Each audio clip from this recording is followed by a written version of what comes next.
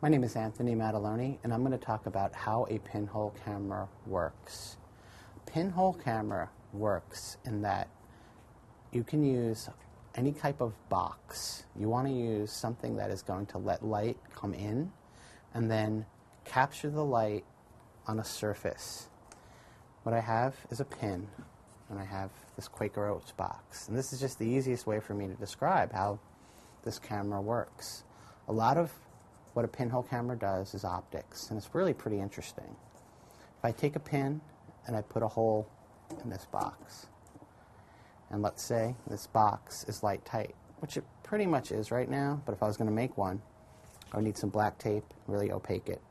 So I make a pin hole, light comes in to the dark area, and it reflects backwards and upside down on the surface where the hole is, opposite. And that is essentially how a pinhole camera works.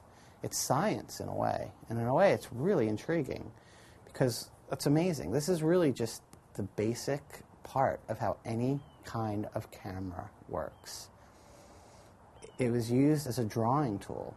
I believe it was Da Vinci had started using it to make, it's called a camera obscura.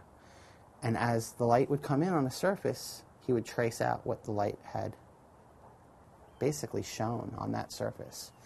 And from there, people, scientists, had figured out how to create a surface where the light would be captured. That was photo emulsion.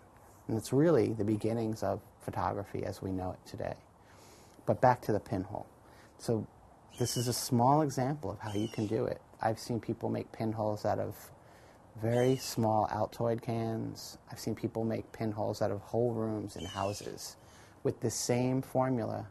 It's called an aperture, pin, light comes in backwards and upside down.